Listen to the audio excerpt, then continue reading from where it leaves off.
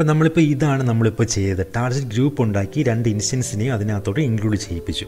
അപ്പോൾ ക്ലയൻറ്റിൽ നിന്ന് റിക്വസ്റ്റ് വരുന്നു. അപ്പോൾ നമുക്ക് അൾട്ടിമേറ്റ്ലി അത് സെർവ് ചെയ്യേണ്ടത് നമ്മുടെ ടാർഗറ്റ് ഗ്രൂപ്പിനകത്തുള്ള ഇൻസ്റ്റൻസിൽ നിന്നാണ് ആ വരുന്ന റിക്വസ്റ്റ് നമ്മൾ സെർവ് ചെയ്യേണ്ടത്. അപ്പോൾ അതുകൊണ്ടാണ് നമ്മളിപ്പോൾ ചെയ്തത് ഈ ടാർഗറ്റ് ഗ്രൂപ്പ് ഉണ്ടാക്കുകയും 2 ഇൻസ്റ്റൻസിനെ അതിനകത്തോട്ട് ഇൻക്ലൂഡ് ചെയ്യുകയും ചെയ്തത് അതിന് വേണ്ടിയിട്ടാണ്.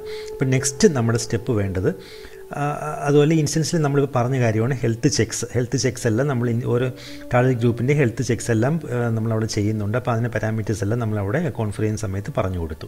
അപ്പോൾ നെക്സ്റ്റ് നമുക്ക് വേണ്ടത് നമുക്കിനി ലിസണർ കോൺഫിഗർ ചെയ്യണം. ഇനി നമുക്ക് അടുത്ത ലോഡ് ബാലൻസർ സെക്ഷനാണ്.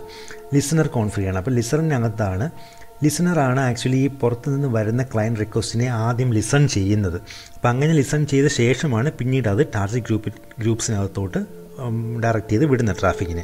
അപ്പോൾ നമുക്ക് ലിസണർ കോൺഫിഗർ ചെയ്യണം. അപ്പോൾ ലിസണറിനകത്ത് നമ്മൾ പറഞ്ഞു കൊടുക്കുന്നത് ഏത് പ്രോട്ടോക്കോളാണ് നമ്മൾ ലിസൺ ചെയ്യേണ്ടത്. ഇപ്പോൾ HTTP ആണോ, HTTPS ആണോ, പിന്നെ പോർട്ട് ഏതാണ്, അപ്പോൾ അങ്ങനത്തെ കാര്യങ്ങളെല്ലാം നമ്മൾ പറഞ്ഞു കൊടുക്കും. അതുപോലെ ലിസൺ ചെയ്ത ശേഷം പിന്നെ റൂൾസ് ഉണ്ട്. ആ റൂൾസ് അനുസരിച്ചാണ് ഈ വരുന്ന റിക്വസ്റ്റിനെ നമ്മൾ ഏത് ടാർഗറ്റ് ഗ്രൂപ്പിലോട്ടാണ് നമ്മൾ ഡയറക്റ്റ് ചെയ്ത് വിടേണ്ടത് എന്ന് നമ്മൾ ഡിസൈഡ് ചെയ്യുന്നത്. അപ്പോൾ ലിസണർ നമുക്കിനി കോൺഫിഗർ ചെയ്യണം. അപ്പോൾ ലിസണറിന് കോൺഫിഗർ ചെയ്ത ശേഷമാണ് പിന്നീട് ആ ഒരു ട്രാഫിക്കിനെ നമ്മൾ ഡയറക്റ്റ് ചെയ്ത് ടാർഗറ്റ് ഗ്രൂപ്പിലോട്ട് വിടുന്നത്. അപ്പം നമുക്കിനി നെക്സ്റ്റ് ആ സെക്ഷൻ നോക്കാം. ലോഡ് ബാലൻസറിൽ എങ്ങനെയാണ് ലിസണർ കോൺഫിഗർ ചെയ്യുന്നതെന്നുള്ളത്.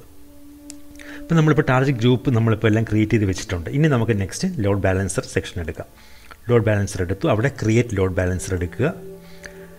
ഞാൻ പറഞ്ഞതുപോലെ 3 ടൈപ്പ് ഓഫ് ലോഡ് ബാലൻസേഴ്സ് ഉണ്ട്. ഒന്ന് ആപ്ലിക്കേഷൻ ലോഡ് ബാലൻസർ ഉണ്ട്, പിന്നെ നെറ്റ്വർക്ക് ലോഡ് ബാലൻസർ ഉണ്ട്, പിന്നെ ക്ലാസിക് ലോഡ് ബാലൻസർ ഉണ്ട്. നമ്മുടെ ഇപ്പോഴത്തെ സിനാരിയോയിൽ നമ്മുടെ വെബ് ബേസ്ഡ് ആപ്ലിക്കേഷൻസിലെല്ലാം സാധാരണ യൂസ് ചെയ്യുന്നത് ഈ പറഞ്ഞ ആപ്ലിക്കേഷൻ ലോഡ് ബാലൻസറാണ്. അത് OS ലെയർ 7ലാണ് വർക്ക് ചെയ്യുന്നത് ഈ ആപ്ലിക്കേഷൻ ലോഡ് ബാലൻസർ എന്ന് പറയുമ്പോൾ. അപ്പോൾ നമ്മൾ ഇപ്പോഴത്തെ സിനാരിയോയിൽ നമ്മൾ ആപ്ലിക്കേഷൻ ലോഡ് ബാലൻസറാണ് നമ്മൾ സെലക്ട് ചെയ്യേണ്ടത്. അപ്പോൾ ഇവിടെ ക്രിയേറ്റ് കൊടുക്കുക. അപ്പോൾ നമുക്കിവിടെ ലോഡ് ബാലൻസറിന് ഒരു പേര് കൊടുക്കുക ആദ്യം. ഇപ്പോൾ ലോഡ് ബാലൻസർ 1 എന്ന് ഞാൻ പേര് കൊടുത്തു. പിന്നെ ഈ സ്കീമുണ്ട് ഇവിടെ നമുക്ക് സെലക്ട് ചെയ്യേണ്ടത്. ഇപ്പോൾ ഇൻ്റർനെറ്റ് ഫേസിംഗ് ആണോ ഇൻറ്റേർണൽ ആണോ എന്നുള്ളതാണ്. അപ്പോൾ നമ്മൾ ഇൻ്റർനെറ്റ് ഫേസിംഗ് കൊടുത്തു കഴിഞ്ഞാൽ ഇതിനൊരു പബ്ലിക് IP നമുക്ക് അസൈൻ ആയി, ഒരു പബ്ലിക് DNSൻ്റെ ഒരു ലിങ്ക് നമുക്ക് കിട്ടും. നമുക്ക് ഇൻ്റർനെറ്റിൽ നിന്നും നമുക്ക് ഈ ലോഡ് ബാലൻസറിൻ്റെ എൻഡ് പോയിൻ്റ് നമുക്ക് ആക്സസ് ചെയ്യാൻ സാധിക്കും. അതാണ് ഇവിടെ ഇൻ്റർനെറ്റ് ഫേസിംഗ് നമ്മൾ സെലക്ട് ചെയ്ത് കൊടുത്താലുള്ള ഒരു യൂസ്.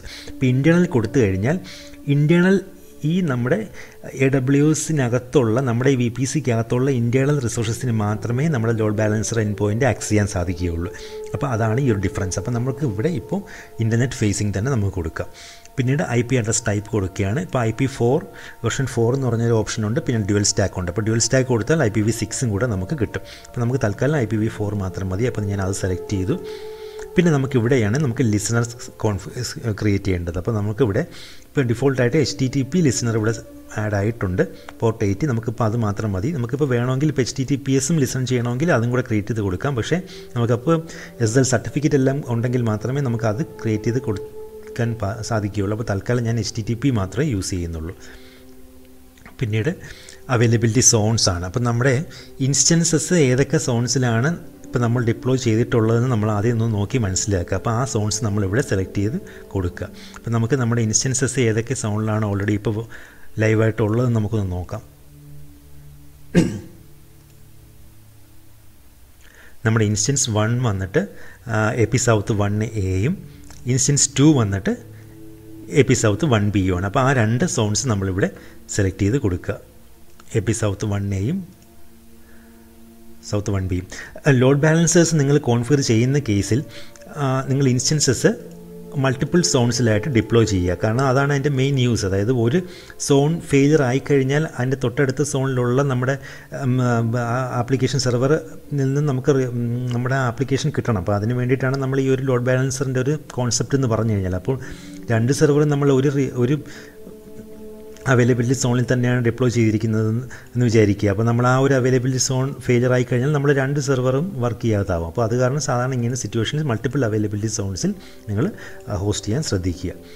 അപ്പോൾ നമ്മുടെ ഇൻസ്റ്റൻസസ് ഡിപ്ലോയ് ചെയ്തിട്ടുള്ള അവൈലബിലിറ്റി സോൺസ് സെലക്ട് ചെയ്ത് കൊടുക്കുക. ഇവിടെ ഇപ്പോൾ ഞാൻ 1Aയും 1Bയിലാണ് 2 ഇൻസ്റ്റൻസസ് ഉള്ളത്. അപ്പോൾ അത് 2 ഇവിടെ സെലക്ട് ചെയ്ത് കൊടുത്തു. നെക്സ്റ്റ് കൊടുക്കുക. Configure security groups. അപ്പോൾ ഞാൻ ഓൾറെഡി ഒരു സെക്യൂരിറ്റി ഗ്രൂപ്പ് നമ്മൾ കഴിഞ്ഞ സെഷനിലെല്ലാം ക്രിയേറ്റ് ചെയ്തിട്ടുണ്ട് വെബ് സെർവർ എന്നും പറഞ്ഞിട്ട്. അതായത് വെബ് സെർവറിൽ നമ്മുടെ പ്രോട്ടോകോൾസ് നമ്മളിപ്പോൾ അലോ ചെയ്തിട്ടുണ്ട്. ഇപ്പോൾ HTTP പ്രോട്ടോകോൾ എല്ലാം അത് അലോ ചെയ്ത് കൊടുത്തിട്ടുണ്ട് ട്രാഫിക്ക് അങ്ങോട്ടും ഇങ്ങോട്ടും കിട്ടുന്നതിനൊക്കെ വേണ്ടിയിട്ട്. അപ്പം സെക്യൂരിറ്റി ഗ്രൂപ്പ്സിനെ കുറിച്ച് അറിയില്ലാത്തവർ ആ ഒരു മുമ്പത്തെ സെഷൻസിലൊക്കെ ഞാൻ ക്ലിയർ ആയിട്ട് പറഞ്ഞിട്ടുണ്ട്. അപ്പോൾ അത് നോക്കുക. അപ്പോൾ ഞാനിപ്പോൾ തൽക്കാലം വെബ് സെർവറിൽ സെക്യൂരിറ്റി ഗ്രൂപ്പ് ഇവിടെ സെലക്ട് ചെയ്ത് കൊടുത്തിട്ടുണ്ട്. കോൺഫിഗർ റൂട്ടിംഗ് കൊടുക്കുക. അപ്പോൾ ഇവിടെ ടാർഗറ്റ് ഗ്രൂപ്പ് സെലക്ട് ചെയ്യാൻ പറയാം. അപ്പോൾ നമ്മൾ ഓൾറെഡി ക്രിയേറ്റ് ചെയ്ത് വെച്ചു അത് ആദ്യം തന്നെ. അപ്പോൾ നമുക്കത് എക്സിസ്റ്റിംഗ് ടാർഗറ്റ് ഗ്രൂപ്പ് എന്ന് പറഞ്ഞൊരു ഓപ്ഷൻ എടുക്കുക. അവിടെ ടാർഗറ്റ് ഗ്രൂപ്പ് 1 എന്ന് പറഞ്ഞാൽ നമ്മൾ ഓൾറെഡി ക്രിയേറ്റ് ചെയ്ത് വെച്ചിട്ടുണ്ട്, ടാർഗറ്റ്സ് എല്ലാം ഇൻക്ലൂഡ് ചെയ്യിച്ചു. അപ്പോൾ അത് തന്നെ സെലക്ട് ചെയ്ത് കൊടുക്കുക. പ്രോട്ടോക്കോൾ എല്ലാം അവിടെ തന്നെ ഓട്ടോമാറ്റിക്കായിട്ട് വരും. ഇവിടെ അഡ്വാൻസ്ഡ് ഹെൽത്ത് നമ്മൾ അവിടെ കൊടുത്ത ഓപ്ഷൻസ് എല്ലാം ഇവിടെ കാണിക്കും. നെക്സ്റ്റ് രജിസ്റ്റർ ടാർഗറ്റ്സ് എന്ന് പറഞ്ഞ ഓപ്ഷൻ കൊടുക്കുക. ഓക്കെ, റിവ്യൂ കൊടുക്കുക, ക്രിയേറ്റ് കൊടുക്കുക, ക്ലോസ് ചെയ്യുക. ഇപ്പോൾ ഇവിടെ നിങ്ങൾക്ക് നോക്കിക്കഴിഞ്ഞാൽ മനസ്സിലാവും. ഇപ്പോൾ ലോഡ് ബാലൻസർ ഇപ്പം പ്രൊവിഷൻ ചെയ്തുകൊണ്ടിരിക്കുകയാണ്. ഇതൊരു കുറച്ച് മിനിറ്റ്സ് എടുക്കും ഇതൊന്ന് ക്രിയേറ്റ് ആയി വരാനായിട്ട്. ഇപ്പോൾ നമുക്കൊന്ന് വെയിറ്റ് ചെയ്യാം. ഇപ്പോൾ ഞാൻ കുറച്ചൊന്ന് ഈ വീഡിയോ ഒന്ന് സ്കിപ്പ് ചെയ്ത് വിടാൻ പെട്ടെന്ന് അതൊന്ന് പ്രൊവിഷനായി കഴിഞ്ഞിട്ട് നമുക്കിനി ബാക്കി കണ്ടിന്യൂ ചെയ്യാം.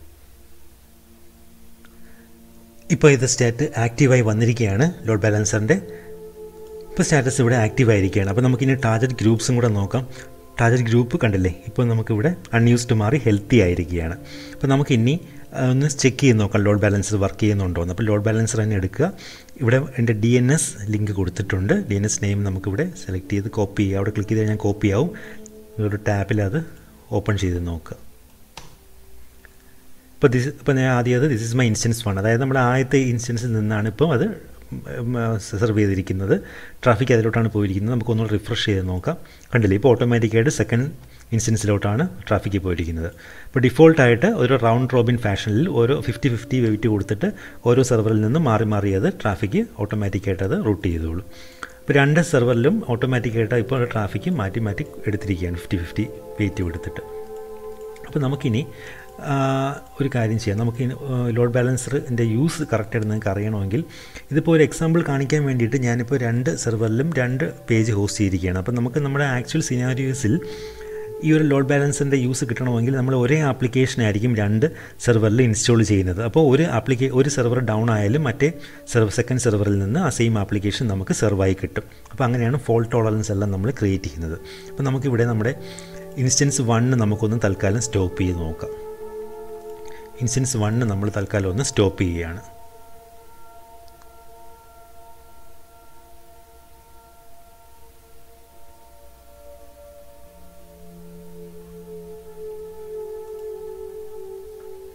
ഇൻസ്റ്റൻസ് 1 ഇപ്പോൾ സ്റ്റോപ്പ് ചെയ്യുകയാണ്. നമുക്ക് ഇനി ലോഡ് ബാലൻസർ ഒന്ന് നോക്കാം. ഇപ്പോൾ കണ്ടില്ലേ, ഇപ്പോൾ ലോഡ് ബാലൻസർ നമ്മൾ എടുത്തു കഴിഞ്ഞാൽ ഇൻസ്റ്റൻസ് 2 നിന്ന് മാത്രം, അതായത് സെർവർ 2 നിന്ന് മാത്രമേ അതിലോട്ട് മാത്രം റിക്വസ്റ്റ് പോകുന്നുള്ളൂ. അപ്പോൾ അതിൽ നിന്ന് മാത്രമേ സെർവ് ചെയ്യുന്നുള്ളൂ. അപ്പം നമുക്ക് ഇൻ എഫക്റ്റ് ഇതിൻ്റെ അർത്ഥം നമുക്കിപ്പോൾ ഒരു സ്റ്റാക്കിലുള്ള ഒരു ടാർഗറ്റ് ഗ്രൂപ്പിലുള്ള 2 സെർവേഴ്സിൽ ഒന്ന് ഡൗൺ ആയാൽ പോലും നമ്മുടെ ആപ്ലിക്കേഷനെ അത് ബാധിക്കുന്നില്ല. ആപ്ലിക്കേഷൻ ആ ഒരു ഹെൽത്തി ആയിട്ടുള്ള സെർവറിൽ നിന്ന് എടുത്ത് അത് സെർവ് ചെയ്യും. അത് ലോഡ് ബാലൻസർ ഓട്ടോമാറ്റിക്കായിട്ട് ചെയ്യും ആ കാര്യം. പിന്നെ അത് കഴിഞ്ഞ് ആ ഒരു ഇപ്പം ഡൗൺ ആയി കഴിഞ്ഞ് ഇൻസ്റ്റൻസ് അപ്പായി വരുമ്പോൾ ഓട്ടോമാറ്റിക്കായിട്ട് പഴയതുപോലെ ആവും. അപ്പോൾ നമുക്ക് എൻഡ് യൂസറിന് ആ ഒരു ബുദ്ധിമുട്ട് അറിയില്ല. നമ്മൾ ലോഡ് ബാലൻസർ ഉപയോഗിച്ചിട്ടാണ് നമ്മൾ നമ്മുടെ ആപ്ലിക്കേഷൻ സെർവ് ചെയ്യുന്നതെങ്കിൽ. അപ്പോൾ അൾട്ടിമേറ്റ്ലി നമ്മുടെ യൂസർ ആക്സസ് ചെയ്യുന്നത് നമ്മുടെ ലോഡ് ബാലൻസറിൻ്റെ എൻഡ് പോയിൻ്റ് URL ആയിരിക്കും. അല്ല ഡയറക്റ്റ് നമ്മുടെ ഇൻസ്റ്റൻസിൻ്റെ IP അഡ്രസ്സോ URL DNS നെയിമോ ആയിരിക്കില്ല. നമ്മുടെ ലോഡ് ബാലൻസറിൻ്റെ എൻഡ് പോയിൻ്റ് URL ആയിരിക്കും നമ്മൾ എൻഡ് യൂസറിന് നമ്മൾ കൊടുക്കുന്നത്. അപ്പോൾ അത് കാരണം തന്നെ ഡയറക്റ്റായിട്ട് ഇപ്പോൾ ഒരു സെർവർ ഡൗൺ ആയാൽ പോലും സെക്കൻഡ് സെർവറിൽ നിന്ന് സെക്കൻഡ് അല്ലെങ്കിൽ തേർഡ് നമ്മൾ എത്ര സെർവേഴ്സ് ഇതിനകത്ത് നമ്മുടെ ടാർഗറ്റ് ഗ്രൂപ്പിൽ കോൺഫിഗർ ചെയ്യുന്നോ അതനുസരിച്ച് അപ്പോൾ ഒരു സെർവർ ഡൗൺ ആയാൽ പോലും ഇൻ എഫക്റ്റ് എൻഡ് യൂസറിന് ആ ഒരു ഫെയിലിയർ മനസ്സിലാക്കാൻ സാധിക്കുകയില്ല. അപ്പോൾ അത് മനസ്സിലാവാതെ തന്നെ സെക്കൻഡ് അടുത്തുള്ള സെർവേഴ്സിൽ നിന്ന് ഓട്ടോമാറ്റിക്കായിട്ട് ഈ ഒരു ലോഡ് ബാലൻസർ നമ്മുടെ ആപ്ലിക്കേഷൻ സെർവ് ചെയ്തോളും. അപ്പോൾ ഇതാണ് മെയിനായിട്ട് ഇതാണ് ലോഡ് ബാലൻസർ കൊണ്ടുള്ള ഉപയോഗം. അപ്പോൾ ഫ്രണ്ട്സ്, നിങ്ങൾക്ക് ഈ ലോഡ് ബാലൻസേഴ്സ് എന്താണെന്ന് മനസ്സിലായെന്ന് ഞാൻ വിശ്വസിക്കുന്നു. ഈ ഒരു കോൺസെപ്റ്റ് നിങ്ങൾ മനസ്സിലാക്കുക.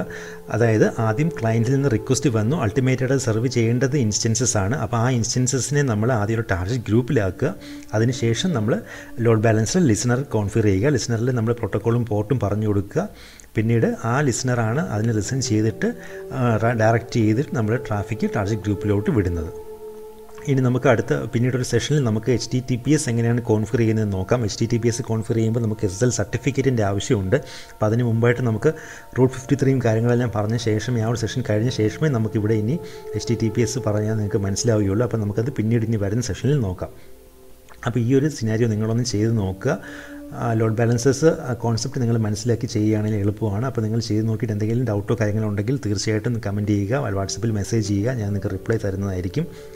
അപ്പോൾ നിങ്ങൾക്ക് ഈ വീഡിയോ ഇഷ്ടപ്പെട്ടെങ്കിൽ, ഈ സെഷൻ ഇഷ്ടപ്പെട്ട് നിങ്ങൾക്ക് യൂസ്ഫുള്ളായിട്ട് തോന്നുകയാണെങ്കിൽ ദയവ് ചെയ്തൊന്ന് ലൈക്ക് ചെയ്യുക, ഫ്രണ്ട്സിനിടയ്ക്കൊന്ന് ഷെയർ ചെയ്യുക, അതുപോലെ സബ്സ്ക്രൈബ് ഇതുവരെ ചെയ്തിട്ടില്ലാത്തവരൊന്ന് സബ്സ്ക്രൈബ് ചെയ്യുക. നെക്സ്റ്റ് നമുക്കിനി നോക്കാൻ പോകുന്ന നമ്മുടെ ടോപ്പിക് എന്ന് പറഞ്ഞു കഴിഞ്ഞാൽ നമ്മൾ ഓട്ടോ സ്കെയിലിങ്ങിനെ കുറിച്ചായിരിക്കും നമ്മളിതിന് നോക്കാൻ പോകുന്നത്. അപ്പോൾ സബ്സ്ക്രൈബ് ചെയ്തിട്ടില്ലാത്തവരൊന്ന് സബ്സ്ക്രൈബ് ചെയ്യുക, ഫോളോ ചെയ്യുക, ആക്റ്റീവായിട്ടൊന്ന് ഷെയർ ചെയ്യുക, ലൈക്ക് ചെയ്യുക. ബൈ ഫ്രണ്ട്സ്, നമുക്കിനി അടുത്ത സെഷനിൽ കാണാം.